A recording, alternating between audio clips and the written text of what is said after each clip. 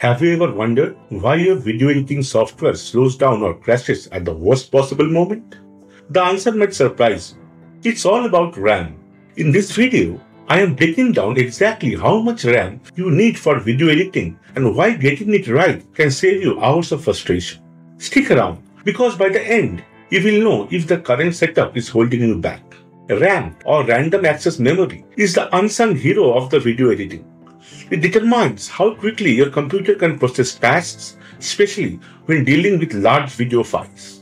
Whether you are editing short clips or full-length videos, having the right amount of RAM can make or break your workflow. So, how much RAM do you actually need?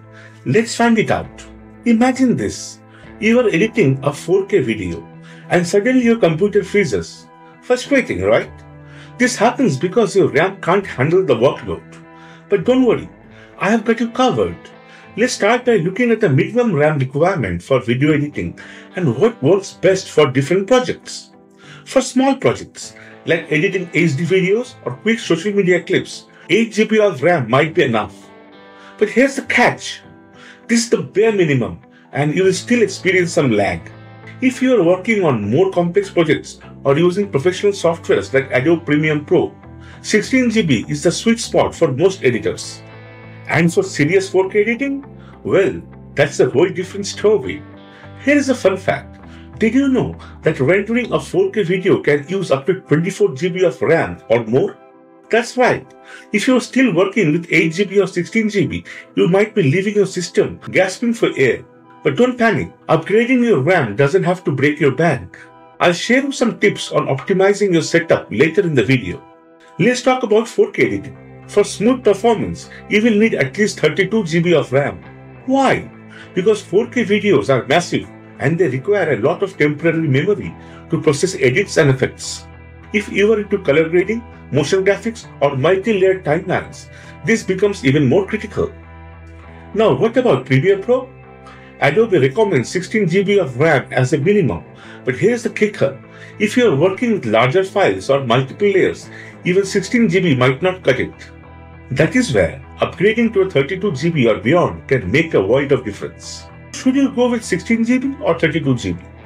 If you are just starting out or working on smaller projects, 16 GB is a great place to begin. But if you are serious about video editing and want to future-proof your setup, 32 GB is worth every penny. Think of it as an investment in your creativity. Here is a quick stats for you. Over 65% of professional video editors use at least 32 GB of RAM to ensure smooth workflows. Are you a part of that group or is it time for an upgrade? Now let's say you can't upgrade your RAM right away. What else can you do? Close any unnecessary apps running in the background. They are stealing valuable memory. Second, use proxies for larger video files. This trick alone can save you hours of frustration. And finally, make sure your computer's settings are optimized for performance. Here is the best part.